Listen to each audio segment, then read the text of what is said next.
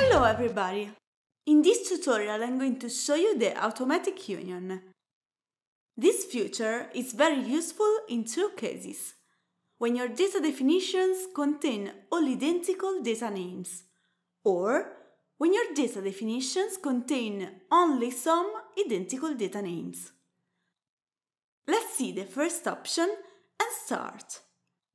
It's easy, you just need two data files containing the same names in all the columns, like these ones.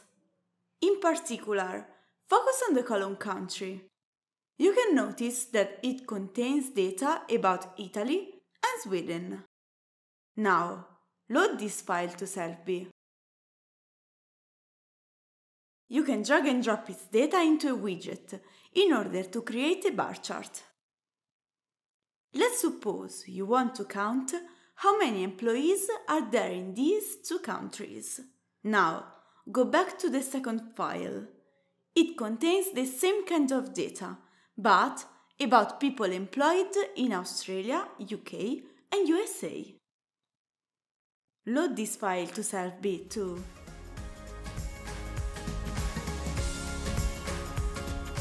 Look, why are there 5 columns now? Here there are Italy and Sweden from the first data definition, and the other 3, Australia, UK and USA, they come from the second data definition.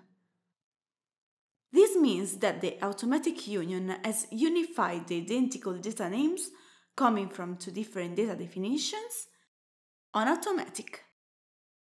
And remember, to do that, the data names must be identical.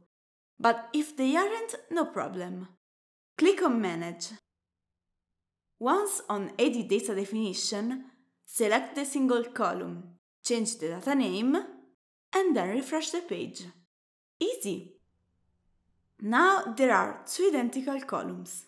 Remove one of them by clicking on the trash can that appears near your pointer. Did you see how it's easy? Now, let's see the second possibility. In this option, you work with 2 or more data definitions, which have in common only some data names. Let's take a look into the original sources. In the first file, we can see that the ID code univocally relates the years of seniority. In the second file, there is the identical column, the ID code. But this time, it relates the year's salary. We want to unify those highlighted data into just one analysis. Is it possible? Of course, thanks to the action of the automatic union. First of all, let's add both these files with the same process seen before. Remember that in this example, we have loaded data from a spreadsheet, but we can create a data definition from other sources too. By the way, let's see the data definition 1. Here you can find the ID code and the years of seniority. And in the data definition 2, there is the identical ID code, but related to the year's salary. First of all, let's create a table. Now let's add one of the fields' ID code. You can choose one you want since they are identical. In the property panel, take off any automatic function applied to the column. Now you can add the years of seniority from the data definition 1 and the year's salary from the data definition 2.